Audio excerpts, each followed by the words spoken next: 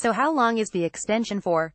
Verstappen's previous deal with Red Bull was due to expire at the end of 2019, so at face value his new contract only amounts to a one-year extension.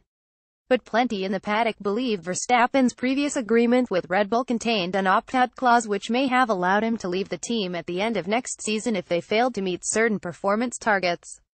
Verstappen signs new Red Bull contract. The Formula One gossip column finds the US GP on Sky Sports. Given that Daniel Ricciardo's deal with the team expires at the end of 2018, the nightmare scenario of Red Bull losing both halves of a lineup considered to be the strongest in F1 makes their money no object determination to retain Verstappen entirely understandable, both from a sporting and commercial perspective. That extra 1 year is priceless for Red Bull. Why has Verstappen resigned? Less than 24 hours before Red Bull's entirely unforeseen announcement was made public, Verstappen spoke to Sky Sports about his future and, with clear reference to the uncertainty about Red Bull's engine plans beyond 2018, remarked, "We are on the way back.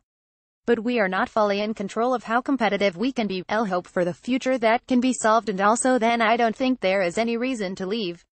It was an intriguing, attention-grabbing admission at the time, but doubly so after his contract extension signed, of course, long before the interview was confirmed. Verstappen has seen enough in Red Bull's recent revival, and enough in their blueprints for the future, to believe he can fulfill his ambition of becoming the sport's youngest ever world champion with them. What Max has seen this year is the strength in depth in the team, its ability to develop and ability to dig itself out of an issue where we started the year.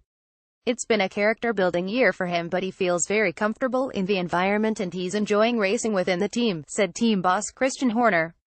He sees the commitment that is there for the future. What Verstappen might have also seen is that time is on his side and Red Bull are willing to build their immediate future around him in much the way that Ferrari have become Vettel's fiefdom and Hamilton dominates Mercedes. I suspect now Verstappen has a preferential position. I'd be amazed if his managers didn't nailed down some sort of number one status, said Sky F1's Martin Brundle. Max has got so much on his side with his age that he can do this Red Bull deal and still have a long Mercedes or Ferrari career in the next phase of F1 from 2021 onwards. The more I think about it, the more it makes sense that he's settled down at Red Bull. Did Mercedes and Ferrari want to sign Verstappen? Rumors have swirled throughout the summer that F1's two superpowers had their checkbooks ready for a Verstappen bidding war. The fact Valtteri Bottas and Kimi Räikkönen were only handed single-year deals was considered conclusive proof Mercedes and Ferrari were keeping their options just in case Verstappen became available. Every team would be trying to sign Max Verstappen, because of his age, speed and the upside potential, noted Brundle. But Vettel's decision to sign an unexpectedly long extension running to the end of 2020 presented a significant obstacle to the notion of Verstappen moving to Ferrari in the immediate future.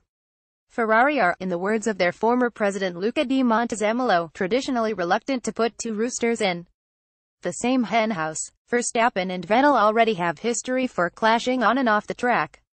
It also shouldn't pass unnoticed that Vettel and Verstappen's new deals expire at the same time. Mercedes were, on balance, a better fit for Verstappen. But even here there were serious problems to consider. Firstly, why disrupt a winning team, especially when Hamilton has already indicated he intends to follow Vettel in signing an extension to his current deal before it expires at the end of 2018. Secondly, signing Verstappen would shut the door on the crop of youngsters Mercedes are intent on mentoring to the top of F1. And thirdly, if Mercedes were to sign a Red Bull driver, his personality and far friendlier relations with Hamilton made Ricciardo the far likelier option.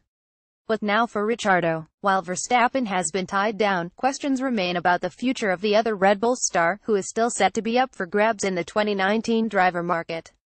So is this surprise extension a sign Ricciardo is set to depart?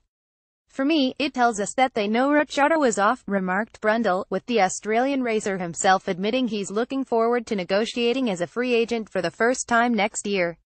Red Bull, publicly at least, insist they are eager to keep their five-time race winner. We've spoken with Daniel, said Horner. It's very clear we want to do exactly the same with him. There was a window of discussion that took place with Max, and obviously our objective is to retain the two drivers, and hopefully we will be able to achieve that until 2020. However, Horner's comments both before the renewal and within the contract announcement itself have remained consistent when it comes to Verstappen's standing. He is in the best place in the sport to build a team around him. Just how will Ricciardo feel reading or hearing that he's hardly set a foot wrong in his 4 years with the senior team, and he's not exactly the type to play second fiddle? Max is 10 years younger than me, the 28-year-old told Sky Sports News. I wouldn't say we're at different points in our career, but naturally because of his age, perhaps he's in a different situation. Indeed, Ricciardo is already older than Vettel was when he left Red Bull for Ferrari, and he could yet follow a similar path. It tells me Ricciardo will be in a Mercedes in 2019, concluded Brundle. Red Bull advisor Dr. Helmut Marko discusses Max Verstappen extending his contract until 2020. Red Bull advisor Dr. Helmut Marko discusses Max Verstappen extending his contract until 2020. What does Verstappen's extension tell us about Red Bull's engine future? Reading between the lines, a great deal potentially. The Red Bull hierarchy have been at pains to stress that Verstappen's priority in negotiations was understanding the team's engine plans rather than the size of his new salary.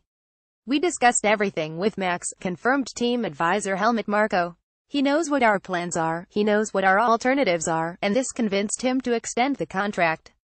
Money was a secondary focus. The primary focus was competitiveness and how we can get ourselves into a competitive position, added Horner.